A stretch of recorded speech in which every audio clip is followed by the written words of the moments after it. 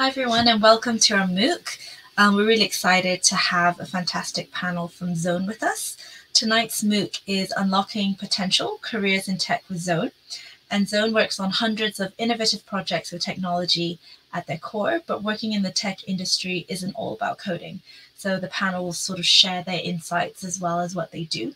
So backstage you have me, Aileen. I'm a Co-First Girls brand ambassador. So if you have any questions about Co-First Girls or any other upcoming classes and events, feel free to put them in the chat and I'll get back to you. I currently work as a delivery manager in fintech. I used to study and work as a chemical engineer in the energy industry, but decided to do a bit of a pivot change. And I did that through Co-First Girls, so that's quite fun. So yeah, tonight we have a great team from Zone, whom I'll introduce very shortly. And we'll have Q&A at the end. So please feel free to put your questions in the comments and we can ask them to our panel. So tonight we have Shabana, a senior UX designer. So I'm just adding them in. We have Turi, a senior content designer. We have Katie, the people and talent officer. And we have Paul, a technology partner. Hi guys, so good to have you. Hi. Hi. Hi everybody.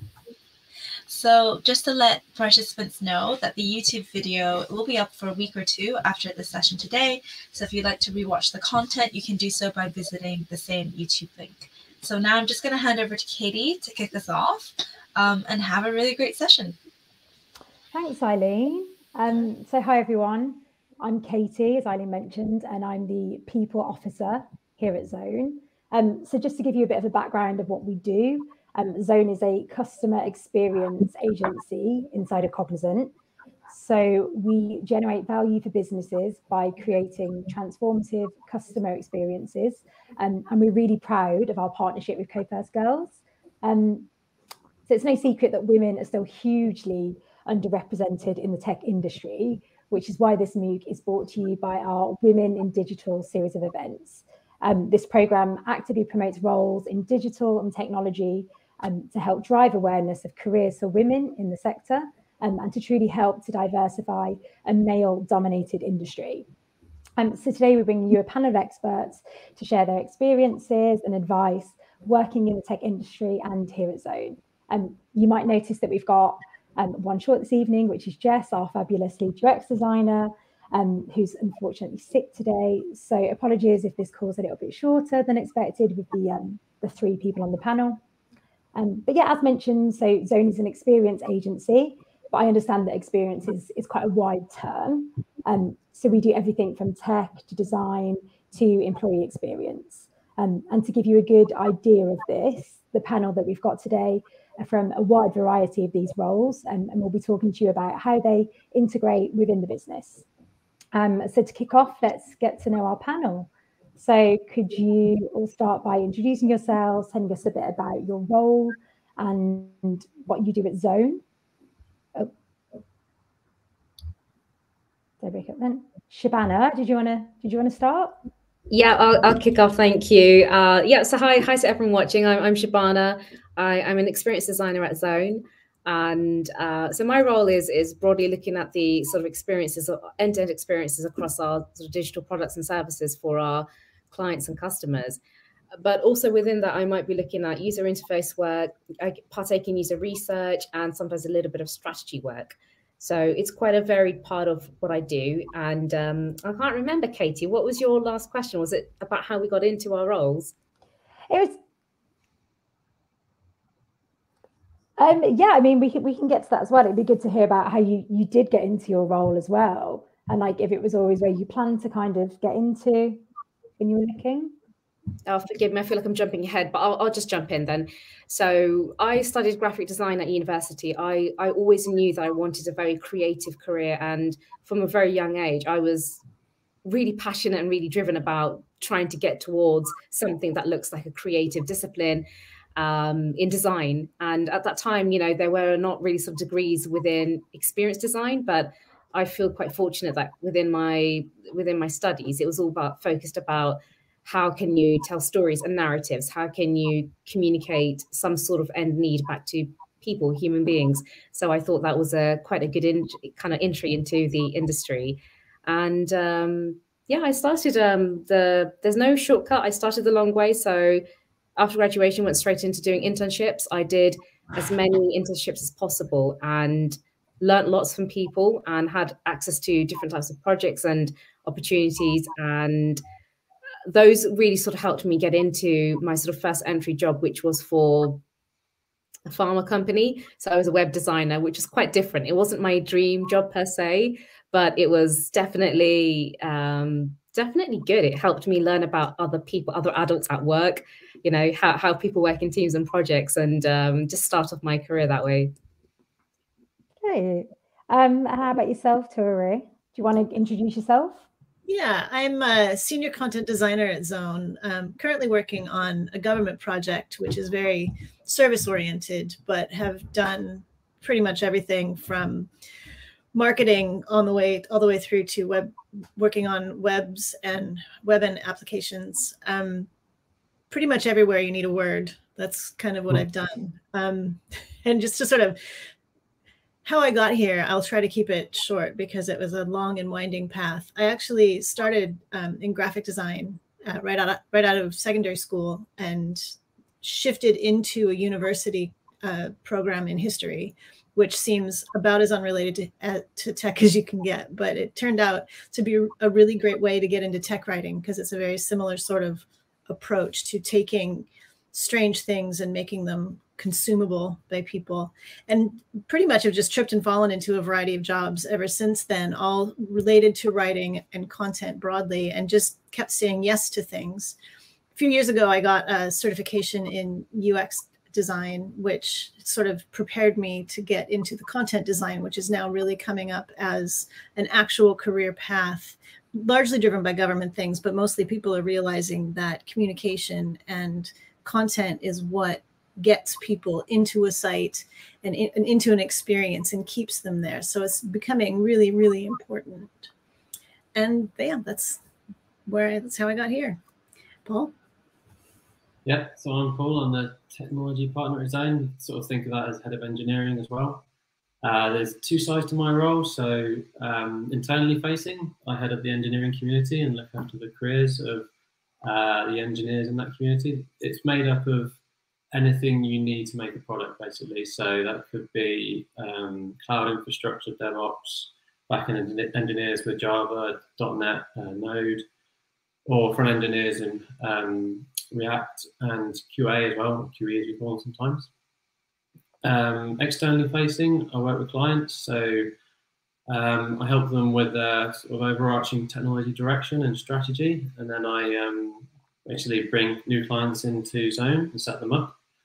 I also have accountability across all the engagements in Zone for technology output. I've got a very good team of directors who work on each engagement, facilitating the teams, making sure we deliver on time and helping clients with their onward work. And then there's some accounts where I get pulled into a little bit more because we don't have directors on. I get really busy. But you could probably think as part of that, I cover quite a few things from sort of quality of output, hiring, bringing more people into Zone, looking after people's careers. So that's probably what I do in a nutshell. My background, it was a practitioner. So I was a .NET developer for about 15 years and then moved up through architecture, moved into director role and now this role. I came through the classic path. So the classic sort of higher education route, you could call it. So I did an A-level in computer science, then did a degree in computer science. And then I got my first job at a web development agency who were very kind, who took me on I had a year in industry experience, but they took me on with not much more than that, and then helped me grow, which was, I've always been very, very, very pleased and very thankful for that. To where I am today, I don't think I had a grand plan. So I was thinking about this the other day, and some people have like I want to be this, and they can have it from an early age. My sister's actually a doctor, and she had the vision that she wanted to be a surgeon from an early age, and she sort of planned everything behind that. I wasn't necessarily one of those people. I think there's two different paths you can take. I was more the exploratory path, you could say. So I tried things and then experimented and decided what I liked and what I didn't like. So I know I liked tech, so I got into that. When you're new, you try all different sorts of technology, front end, back end, databases, infrastructure, and then you sort of settle on what you like. And then like back end work because of all the logic. So I'm sort of got into that, and then at some stage in my career, I won't go into details, I did a bit of project management, so I didn't like that too much. Did a bit of IT support, wasn't too keen on that, and then sort of moved my way around. Then wrote programs for quite a long time, web-based ones, and wanted to get more into the sort of upfront stuff, the designing and the strategy direction of the technology. So then I started to think, right, I want to move into architecture and direction from there. Great. So would you recommend people to kind of do a similar thing, as in try different parts, see what they like before deciding on a role? I don't think either way is right.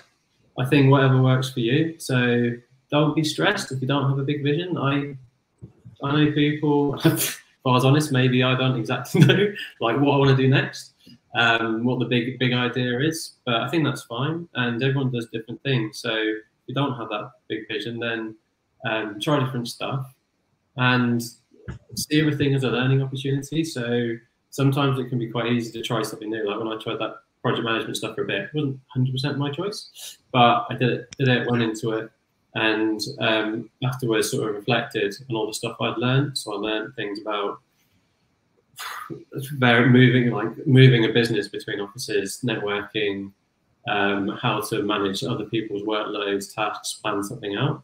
And you can sort of take those positive experiences and then feed them into your future ambitions and play them into interviews you go into as well.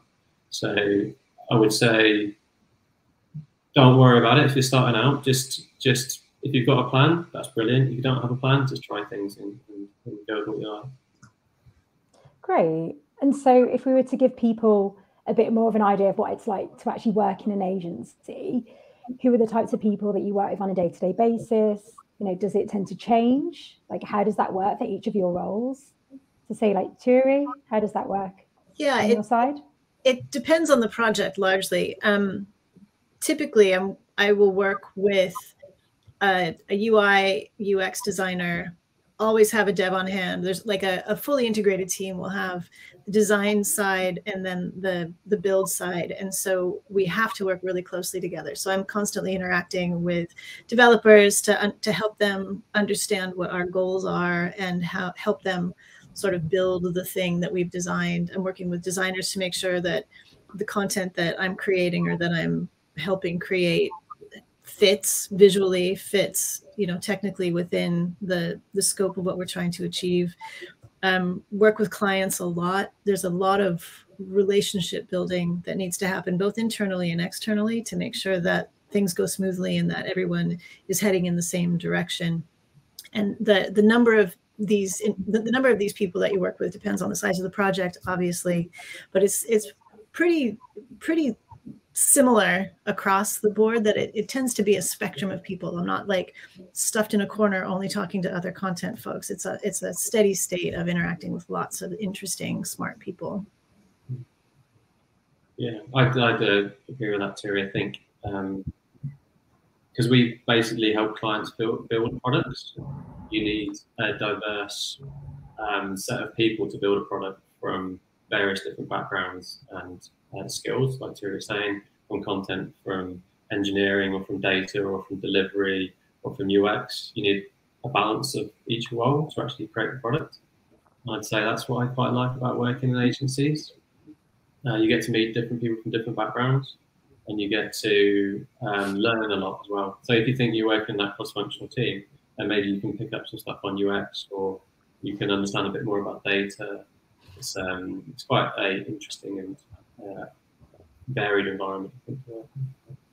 Yeah, you learn a lot working with other disciplines. That doesn't necessarily change how you work in your day-to-day, but it gives you a lot of insight in how they work in their day-to-day, and that makes getting things done easier because you can figure out how to communicate with them, how to speak their language to get things done.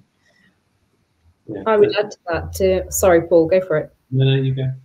I would just add to that, to the point of speaking someone else's language is sometimes you might find that within a team or a squad that you're the only person of that skill set. So you might be the only writer or the only designer, and that's cool, that's okay, but that's also a challenge that you might have to sort of educate your wider team about, well, what is design and why does research matter? And why do we want to, for example, validate or prove that an idea or a feature in a product is good and that it works?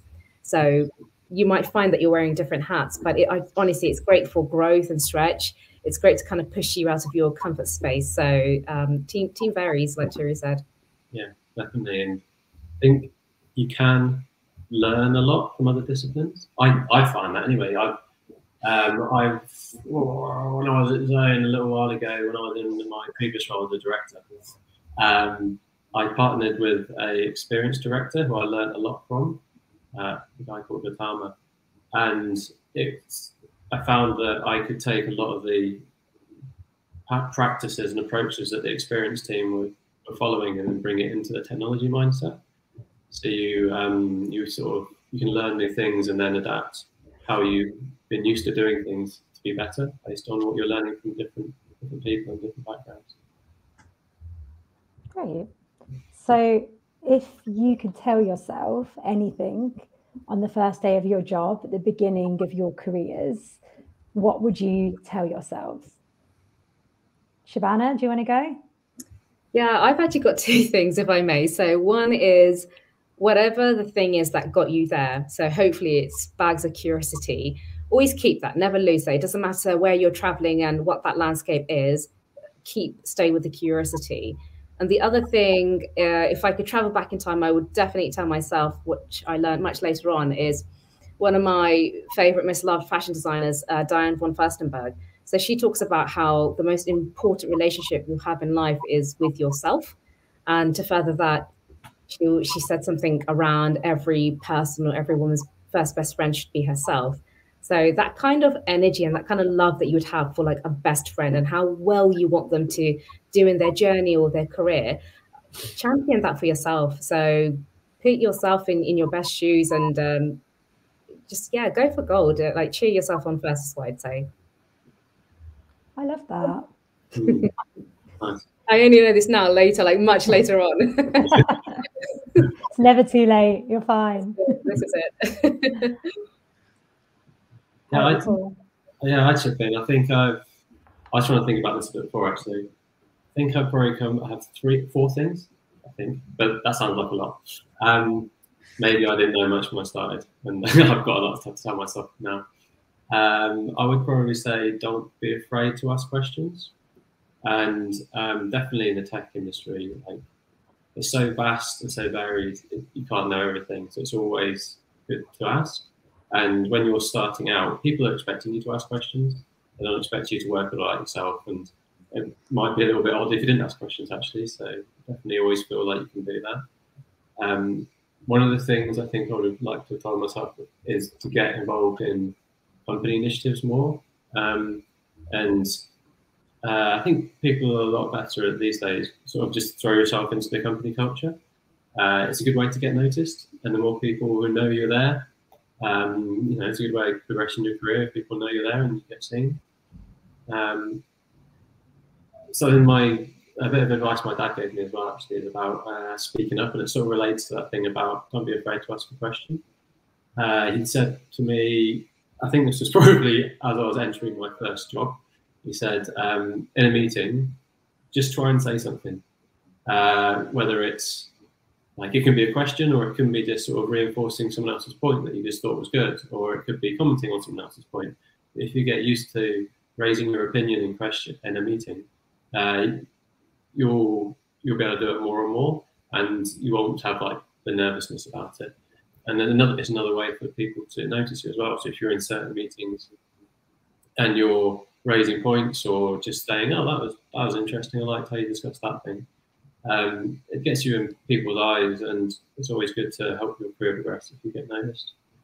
And the last one would be to remember that not everyone knows everything, and I think that applies. Maybe I can be told otherwise, but maybe to engineering more than anything, because it changes every couple of months. The most experienced technologist might not know something you know, because you read up about the latest thing, but they didn't know about it. Maybe you've been reading up about AI and they haven't got into that yet, or blockchain, or just something about React, because React's particularly specialized and someone else might not know that piece of React. So yeah, don't be afraid to raise opinions and give your thought, but then be open to feedback. Know that you don't know everything. I think as I progressed through my career, I gradually learned all the stuff I didn't know, after thinking I knew a lot.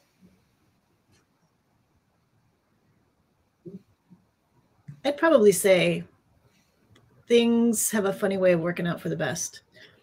Even if in the moment it feels like an absolute catastrophe. Like, I've been fired from jobs 2 or 3 times now, and in the moment it's terrifying and awful, but every single time it has set me up for something so much better that I couldn't have planned on my own. So it's sort of taken the fear out of things like that, and made me able to look at it as an opportunity. So there's that. And then the other is just say yes to stuff. Somebody offers you an interesting project that you don't know how to do, say yes, and then figure it out. Somebody offers you an opportunity to go to a conference or take a class or something that just seems completely unrelated to what you're doing, say yes, because you never know when that random bit of education or experience is going to come back in a way that is way useful that you just never could have planned for.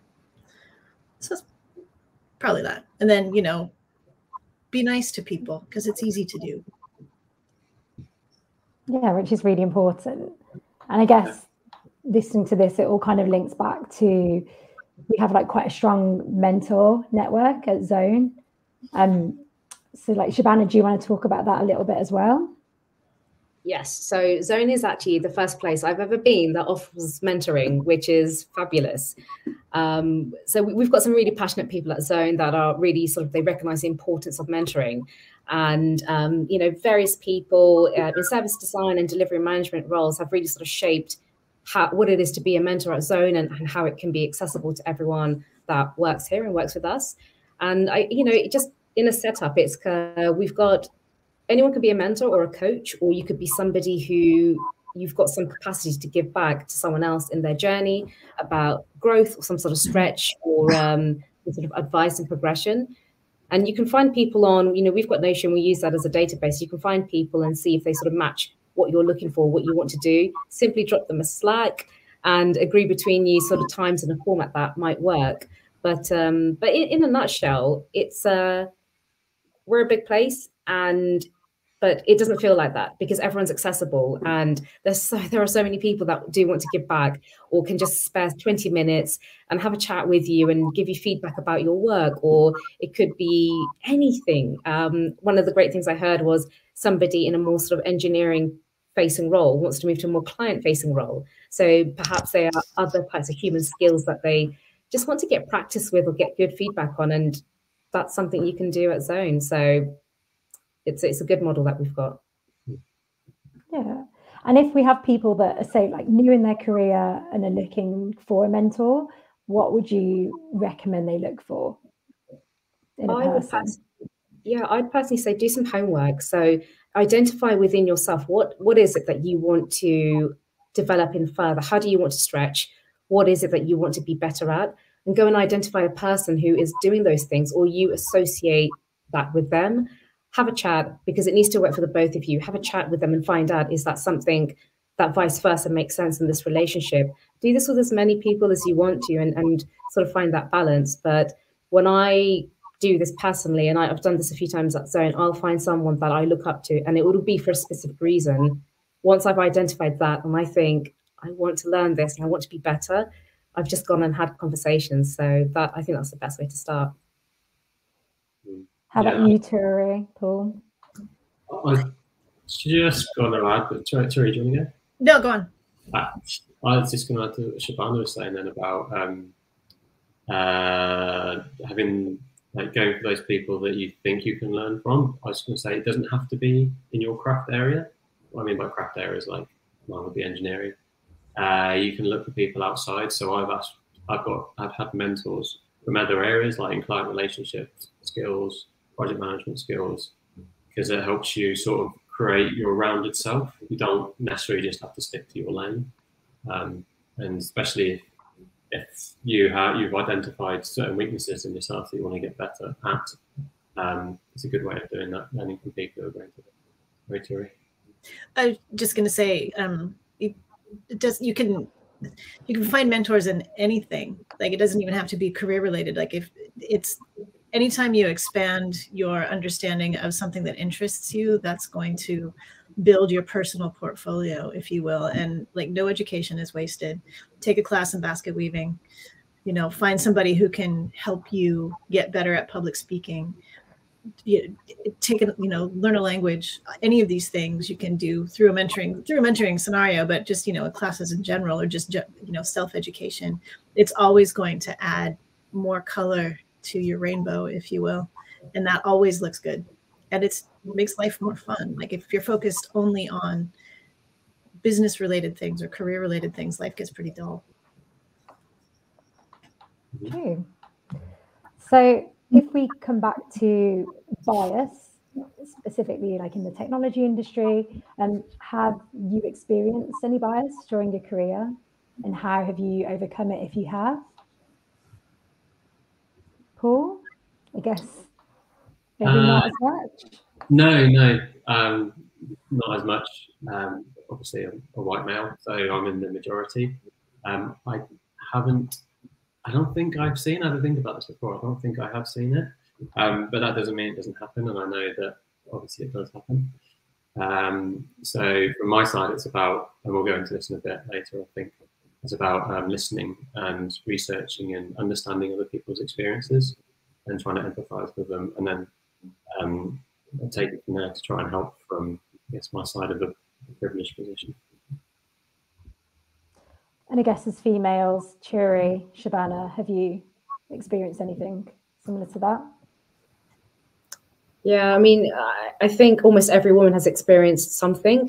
Unfortunately, throughout your sort of time in career, when I think back to my 20s, now when I think about things, I can recognize lots of moments of forms of bias that's probably unacceptable today, no doubt. But I mean, just small things like I've always worked at the beginning of my career in very sort of male-dominated teams, and they've been okay. They've been good roles and good opportunities, but it's things like language that might have come through that, I'd be uncomfortable with, or I think, oh, I don't think you can address people like that, and so on and so forth. What I know sort of now, when I think what my advice is talk about things. Everyone has a voice, and everyone should feel respected and welcome, and you should feel good at work.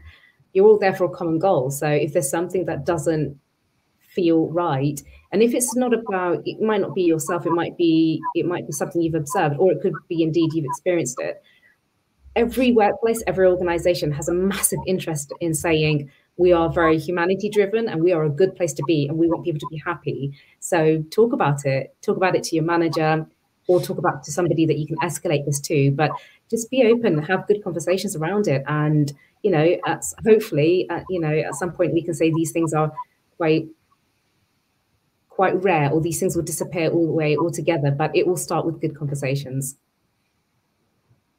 Pretty much what Shabana said. I think in retrospect, I can't call out specific incidences, but in retrospect, I look back at just sort of general interactions over time and can definitely recognize the shift from when I was young, very young and just getting started, to how just interacting with everyone, adults broadly at that point, and how there's been such a shift to now where we can have these conversations where it's okay to stand up for yourself, where it's okay to stand up for other people, and the repercussions are much better for everybody in the end. But I'm pretty oblivious to a lot, and so I suspect that there was a lot of bias thrown my way that I just didn't pick up on, which is actually kind of fine, because it just meant that I charged ahead and did my own thing anyway, and that seemed to work out okay. So if you're oblivious, carry on, friends.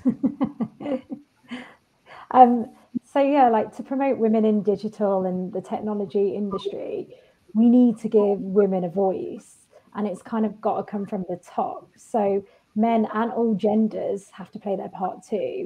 And this is where allies are so important, and they come into play. So I guess, have you got any tips on how to be an ally, specifically, Paul? Yeah, I mean, I think probably everyone does it differently. For me, I guess it's about recognizing that you're in a certain position of privilege, is the way of putting it, and that potentially you got into that position. Well, recognizing that you're in the position of privilege could mean that you got there not just on your own merit, maybe because you're in a majority group. That could be a little bit uncomfortable to think about, but I think you need to sort of recognize it and then move on. And just because you haven't seen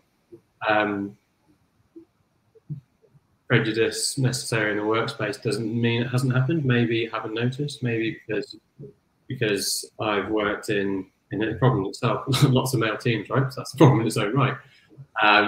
Maybe that's a reason. I think once you understand those things occur and make sure you accept it and are open to everything, you've got to educate yourself on what is actually happening, whether that's doing research yourself and watching videos and podcasts from people in the industry, or whether it's actually speaking to people directly. If there's people that you can speak to, it can be, I think you have to have a decent relationship with that person to be able to have discussions like this. But if you do, I think that's brilliant. And once you're listening to people, to actually empathize with it. So really listen. Don't just sort of take it on board and go, oh yeah, okay. Actually understand what's happening. And then you probably need to understand that you'll never really know what it feels like. So if you haven't been in that position, it's hard to know what it feels like to ever be in it. And you just accept that and do your best to support. So I think I've been quite fortunate to work with some really brilliant people. There's a lot of engineers in the community who, they raise questions, they challenge status quo, and I've had some really good discussions with them. I went through a little initiative a little while back where I spent an hour or so with a lot of people from the community, lots of meetings, and just basically had some listening sessions. So I just sat down and listened to what people had to say. And I sort of set it up as I wasn't really going to explain or try and talk about anything. I just wanted to listen and ask questions. And I learned a lot from that. It's quite sort of liberating just saying, like, you talk and I'll listen to what you have to say and see where people go. And I definitely learned a lot from that. And I've always been very grateful for those people for having the courage to say those things. So it's not always comfortable to talk about these sort of issues in the wider industry to people, but I think especially people in a certain position. So I think I've always will be grateful for them on that. And then I guess little things you can do, small things. I heard recently, a little while back actually, of a female colleague in a meeting who was being talked over a little bit by one of male colleagues and wasn't given the chance to speak. And one of our other male colleagues sort of actually stepped in and said, can you stop talking over her? Because I really want to hear her opinion. I think we'll all benefit from it. And helping out by stepping in and saying that, I heard, was actually very welcomed. So we've got a bit of a culture to try and put stuff out if we see it happening in meetings, and I think that's good. I don't think that happens very much in Zone at all, but there's nothing wrong with that. Then in terms of hiring as well, so what we can do and actively do is try and source a pool of diverse candidates when we try and bring people into our community to create more balance. And then we make sure that we have women as part of all the stages in the interview process to make sure there's a balanced view and it's not just one-sided. So we increase the chance of more diverse people coming into the community. We actively seek out women as well to come into engineering. We've been looking out for senior leads as well, which had some really good hires recently, which I'm very, very happy about. And then we also have apprenticeship schemes as well, which I know we'll get into a little bit later, but trying to build up the grassroots as well. And then outside of that, I guess once people are into companies, is actually taking interest in careers and actively trying to sponsor people and bring them bring them through the career path. So like linking into this, and also what you kind of said earlier, you briefly touched on, how would someone look for the right job, and how is someone to know what the right job for them is? So I know you mentioned trying different areas is a good way, but would you recommend anything else, Shabana? Yeah, I think you kind of spot on though, Katie, is like try different things. So there's no such thing as a perfect job, but there is such thing as believing in a particular service or having an affinity with some kind of product. In those areas, like especially across our disciplines of design and writing, technology and product, it really matters that you care about this thing that you're working on with a team. So that's a great first start. If you have that kind of like that sort of wish, like I want to build good things with them, I want to be part of that team, I'd say just go for it. You know, that should be a good first start to get stuck in. And it's really okay to do a series of jobs that maybe are not your favorite things in the world, because you're going to grow, you're going to learn, and it's grow up in a role as well. I certainly did that from when I started out after from my degree onwards. And the more you sort of gather experience, the more then you've got that gravitas, and you can start saying that is going to be a good fit for me, and I think I'm going to be wonderful in that company, and you can just basically go for it. Trust your gut when you're interviewing. It's as much you interviewing the company as the company interviewing you. And if you get any weird vibes, don't do it. Also, you know, what Shabana mentioned, you know, it's okay to take a job that meets an immediate need while you look for a better one or the right one or something more in line with what's important to you. Like, it's okay to need to make money just to, you know, pay rent. But yeah, it's interviewing is a two-way street. And you learn what's important to you through that process. So just, yeah, follow your instincts, trust your gut. You'll find your people. Yeah, I totally agree with those. I would add practice. So interviewing is a bit of a skill in its own right, and just try out. Just go to interviews. Obviously, you need a bit of interest in the role, but definitely don't just wait for like the best role to come along that you really want. Go to all sorts of different interviews. When I started interviewing, I think for my second role, I went to quite a few different ones, and I kept notes after each interview and sort of noted down the things that I did wrong or noted down technical questions that they asked. And then I'd go away and work on it. Different, you know, find a better way to introduce myself at the start, or understand how to do that thing in JavaScript and research. And as I went through the interview process, by the last one, I'd covered almost all the questions that I could get. So I was a lot more practiced. And those are sort of that was the role I actually wanted. So by the time you get to the one you want, you're more relaxed in it, and you can be a lot more natural. Great. And so what extras can, you know, I put on a CV, or what experience can I get to make me stand out if I was looking to get into this industry? Do side projects that interest you. Like when I was interviewing for Zone, actually, I designed concert posters for vocal groups in the city where I lived at the time. And I liked them. I thought I did some interesting, fun work. And so I actually included that as part of my portfolio, not as the main point, but just like, by the way, I also do this other thing. And it actually came up in interviews 2 or 3 times that I had this little section, and they thought that added just sort of interest and complexity to me as a potential employee, because I wasn't just a one-trick pony. I didn't only just do words. I also did these other things. And so things that sort of show broader interest, that show exploration and curiosity. I know Shabana brought that up early on. Just anything that sort of shows that you're complex as a person is going to help, I think, sort of paint a fuller picture of who you are for the people that you're talking with. Yeah, I would add on top of that about sort of showing all sides of you in terms of your personality as well. So I think people are keen to put on CVs academia and accomplishments and awards. It can be very hard if you're starting out in your journey or you're early on. So take the opportunity, like take advantage of talking about other things that you're involved in, very much as Turi has spoken to. years ago, I went to an interview, and before I attended, I was emailed and I was asked to bring my light side and my dark side, and I just thought, this is what does this mean? But it was their way of saying, we want to also see the other side of Shabana. We know that you're a designer, but what else are you about? CV's a good space for that, you know, hackathons, passion projects. Do you have a book club, or do you go cycling or running with a group? Are you doing any kind of voluntary work? Are you a massive Eurovision fan? Whatever it is, like, that's your other side of yourself, and don't be afraid to be creative. It will help you stand out. Definitely, that's really important. Just picking up on something Terry said as well about projects. I think that's really relevant for tech people.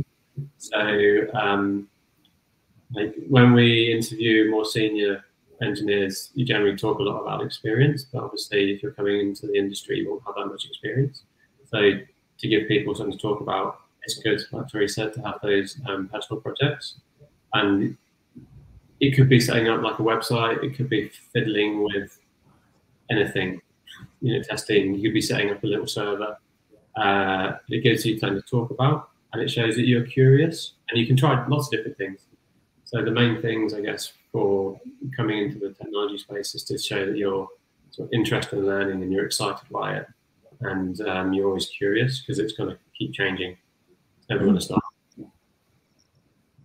And we've had a few questions come in, which I think are kind of related to this as well. But so as an agency, like, what are the main qualities that we're looking for in a candidate when we're interviewing? And it looks like we've got a few people that are changing sectors, or wanting to know if there's some like kind of transferable skills when doing this. So what would you recommend, Paul?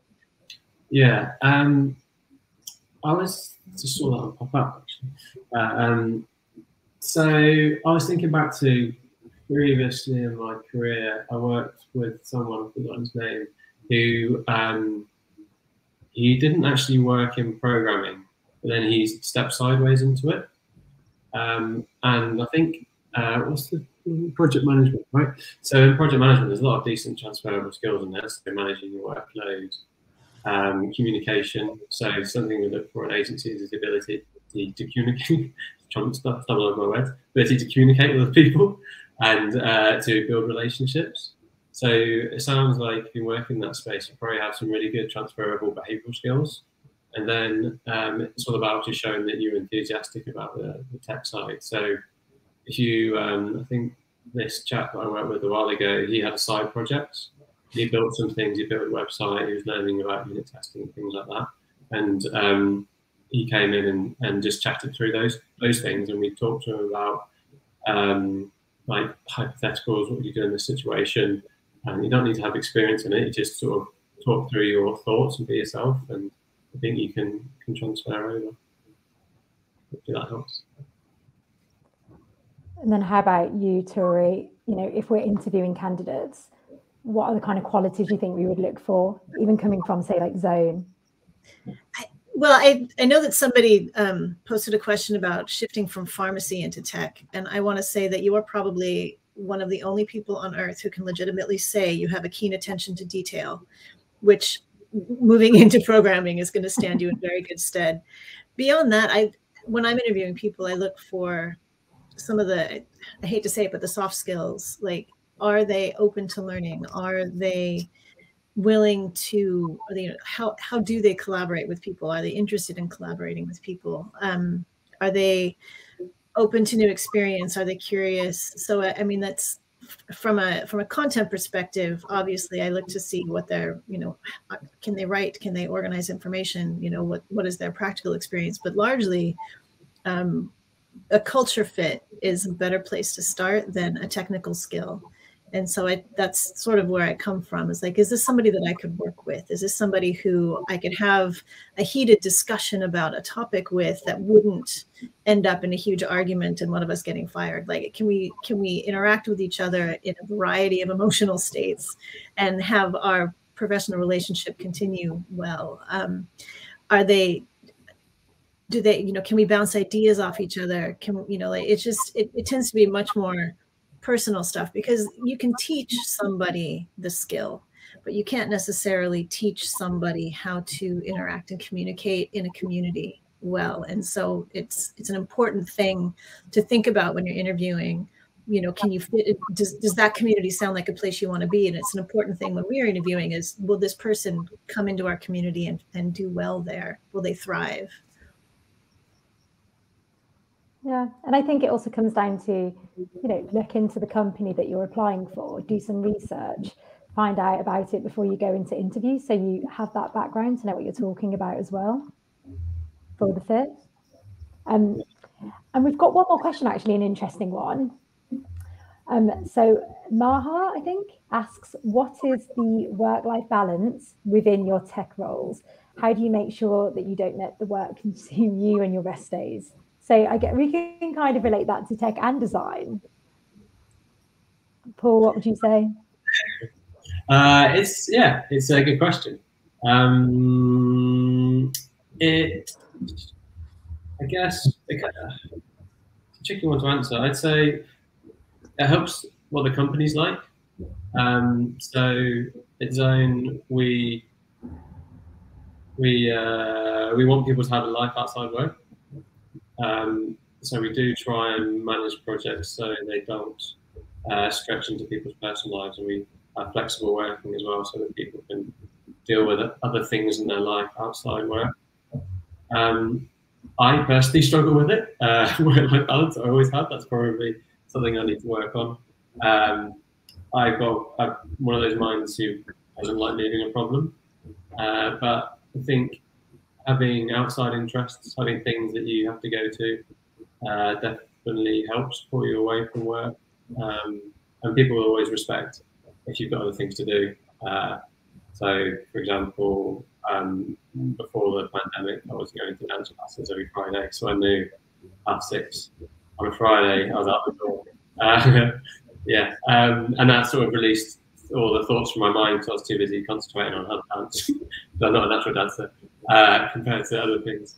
I think you find someone that respects your work-life balance and try and protect it yourself, whether that's through like promising yourself you're going to shut the computer at a certain time, or whether it's finding hobbies or just reading scripture yourself.